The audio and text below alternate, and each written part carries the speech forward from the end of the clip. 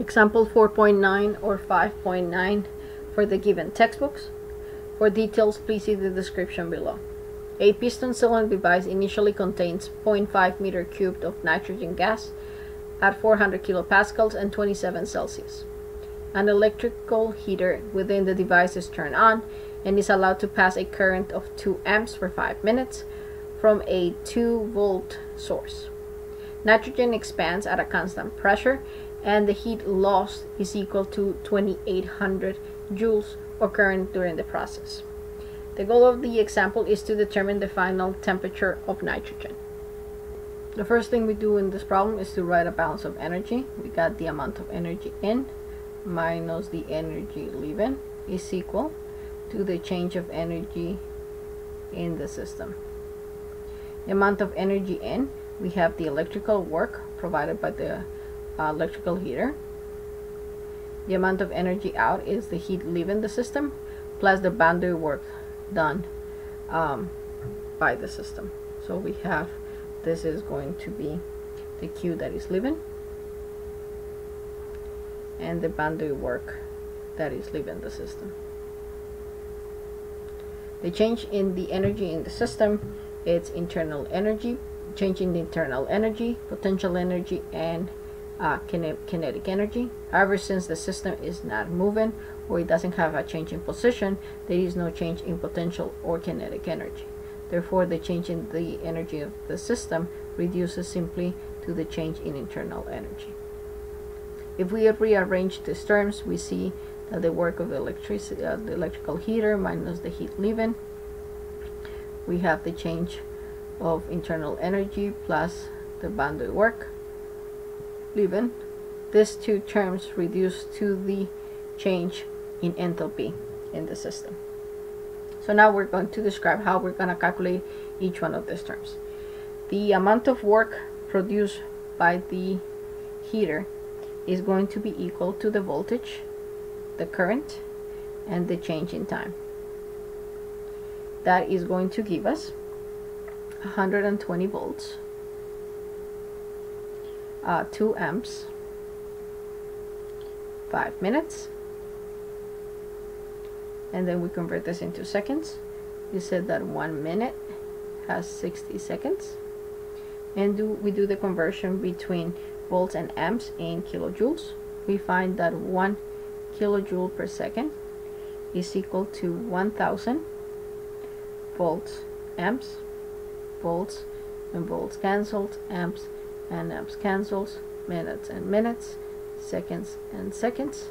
So we're left with the electrical work is equal to 72 kilojoules. The amount of heat leaving the system is provided, and then now we need to calculate the change in enthalpy. The change in enthalpy is simply going to be the mass that we're going to have times the change in a specific enthalpy. Since nitrogen is an ideal gas, we could reduce this relationship to simply be mass times the value of Cp and the difference between temperatures. Before we could utilize this equation, we need to find the value of the mass. We're going to use ideal gas law, which says that P1 is equal to mRT1. The value for R for nitrogen is equal to 0.297 kilopascals meter cubed divided by kilogram Kelvin, and then we substitute and we find the value of the mass. The mass is going to be the initial pressure, which is equal to 400 kilopascals, the initial volume, which is equal to 0.5 meter cubed, the value of the constant, which is 0.297 kilopascals meter cubed kilogram Kelvin, and the initial temperature in Kelvin. Notice that we have 27 plus 273 to make it into Kelvin.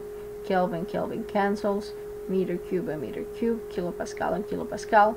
The ending unit is kilogram, which is a unit of mass, and we do this operation, it gives us that the mass is equal to 2.245 kilograms.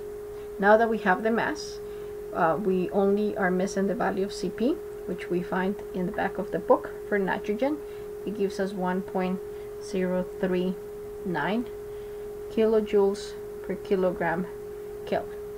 Now what we're going to do is we're going to substitute all these equations, the value of change of enthalpy, the value of electrical work, and the value of heat leaving into this equation, so that we could find the final value of the temperature T2.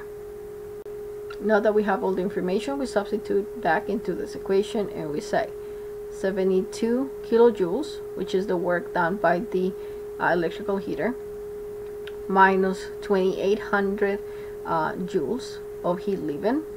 We converted, we divided by 1000 to make it into kilojoules to make sure that the units are consistent, and then we substitute the value of the change in enthalpy, which the mass gives us 2.245 kilojoules. The value for Cp is equal to 1.039 kilojoules kilogram Kelvin, and this is simply T2 minus T1, and the value for T1 is equal to 27 Celsius.